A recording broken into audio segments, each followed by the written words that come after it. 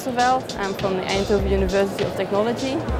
I recently graduated and now working as food and concept designer. I'm here at the Design Week presenting my project called Edible Growth, which explores how 3D printing could transform the food industry.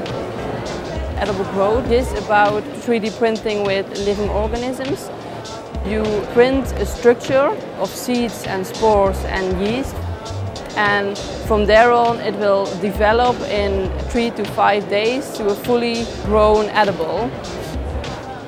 As it comes out of the 3D printer, you can really see the straight lines of the technologies, and as it develops you can see the organic shape. So by transforming appearance you can see the stages of growth and the development of taste and flavor. By 3D printing food you can make the production chain or the food chain very short.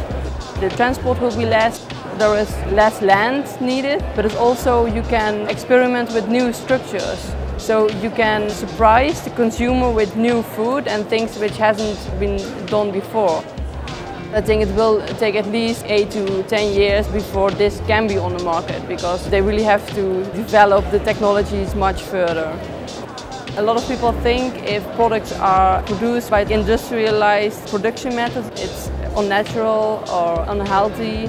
And I want to show that it doesn't have to be the case, because you can really see that it's natural and it doesn't contain any preservatives, because it doesn't need to be stored or anything. So it will contain everything you need inside, so it's actually really healthy and sustainable also at the same time.